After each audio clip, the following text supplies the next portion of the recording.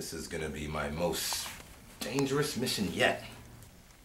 I can't believe my boss has given me the opportunity to infiltrate one of the biggest black messiahs since Marcus Garvey.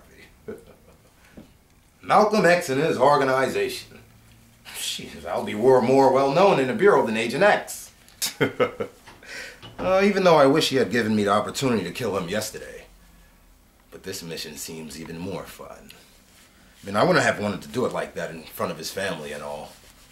But making his organization crumble after his death is gonna be an even harder job. I gotta get in there and make them believe that I'm a stout believer of Mr. X. My name shall be No X! Damn it. Can't remember the whole file on this guy.